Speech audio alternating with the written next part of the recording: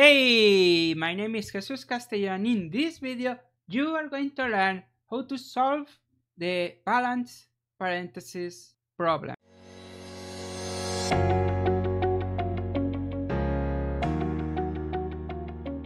So what are balance parentheses? Well, I have two strings here. One has balance parentheses and the other doesn't. So balance parentheses means that you have the same number of opening parentheses than closing parentheses, and that the opening parentheses come before the closing parentheses.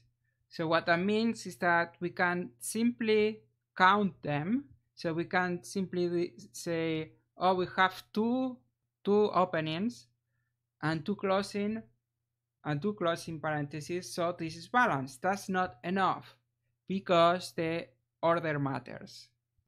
So let's take a look at the unbalanced example. We have a closing parenthesis before an opening parenthesis, and that automatically makes this unbalanced parenthesis because you can't close a parenthesis before you open it, right? So I'm going to write a method that is going to return true for the balanced parenthesis string, and it's going to return false for the unbalanced parenthesis string. Let's do that. First, what I want to do is to go over every single character, and what my strategy is going to be is to keep track of how many opening parentheses we have found, and then when we find a closing parenthesis, we will remove that opening parenthesis from our list or our count of openings.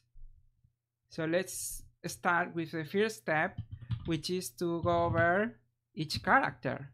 So let's do this with a loop, and I'm using the do end instead of curly brackets because this is the convention for multi-line blocks. Each char is how you can take a string and go over every character, and we can verify that by printing the character and then calling the method balance.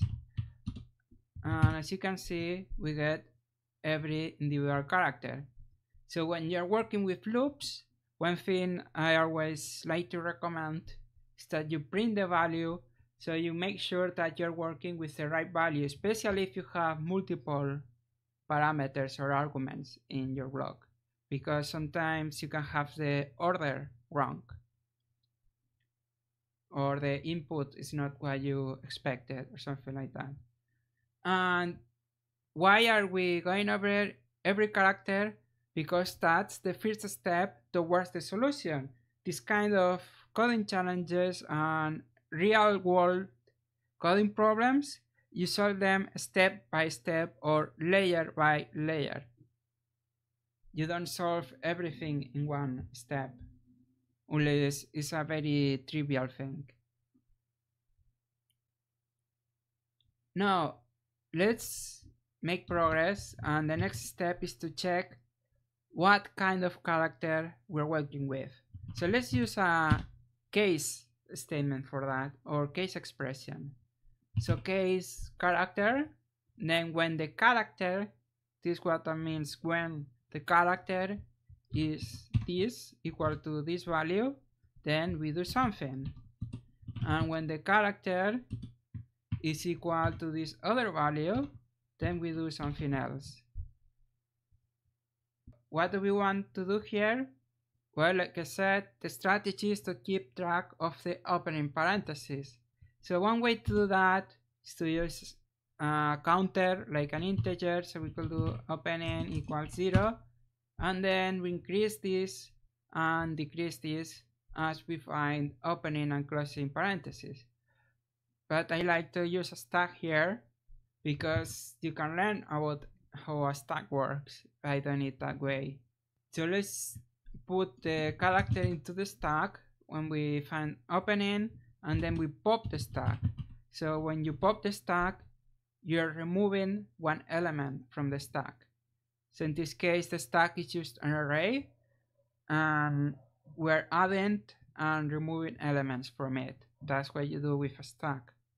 Now that we have this, we need to return true or false. Well, by default, it's going to be true, meaning we went over every character and we didn't find an imbalanced parenthesis. So now we need to return false. When is this false? Well, it's false when we find this case. When we don't have any opening characters, we don't have any opening parentheses to go with the closing parenthesis. So we're going to check if the stack is empty, and then let's write an if statement for this. So return false if stack is empty. So now if I run this code, we get true, just like we expected, because this is a balanced string. And now let's try the same with the unbalanced string. Now if I run the unbalanced, we get false, because that's indeed an unbalanced string, and that's what we expected. So true for the balance, false for the unbalanced.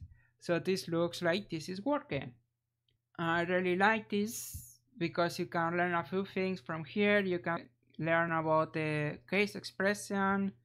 You can learn about how to work with stack, and stack operations are pop, empty, push, and you can learn how to go over every individual character of a string with each char.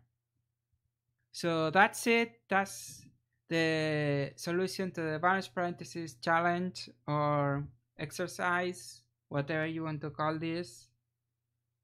I hope you found this useful and interesting. If you did, please click the like button for me so I know that you like this video. If you want to keep learning, watch more of my videos now.